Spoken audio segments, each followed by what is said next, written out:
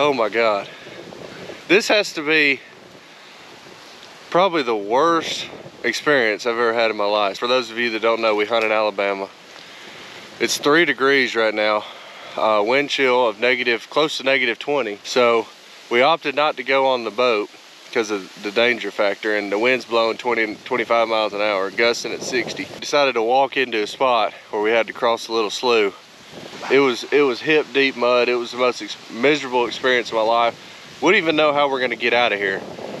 But the good news is we made it. We got a lot of canvasbacks here. It's me and Austin today. And I've never experienced a day better for killing a canvasback than today. My gun's already frozen up, it won't fire. So Austin's gonna shoot his too, and then I may or may not pick up his gun because he's left-handed and I'm right, so I don't know.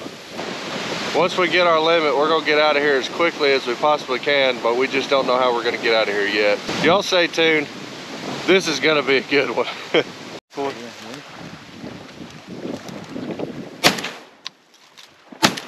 Nice. That was a teal, dude. Do it again.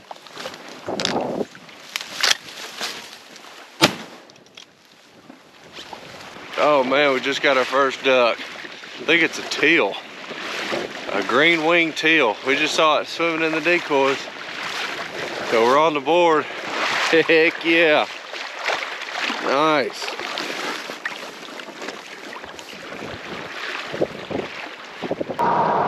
We got something to show for it today. You know what, YouTube?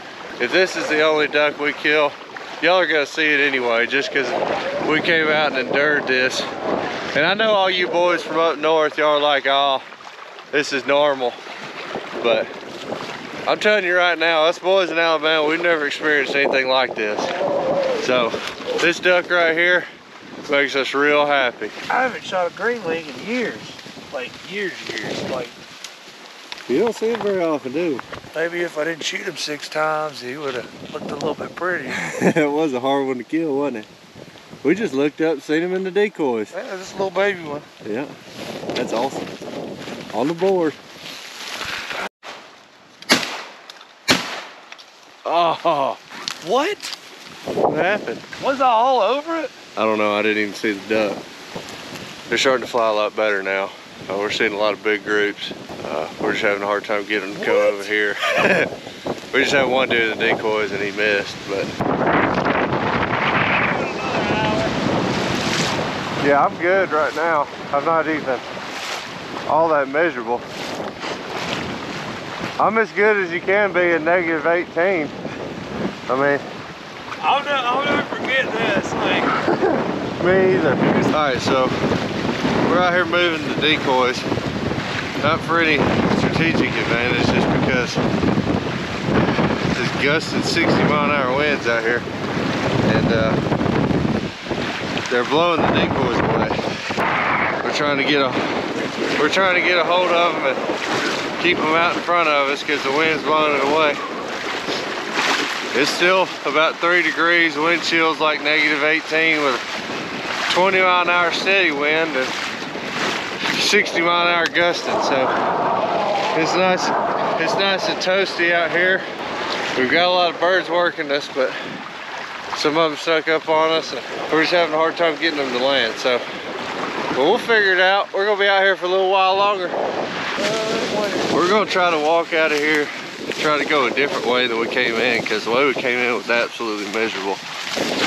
I don't know how I could have got that on camera because it was dark and all that, but it was like hip deep mud, and obviously it's so cold out here we were having trouble.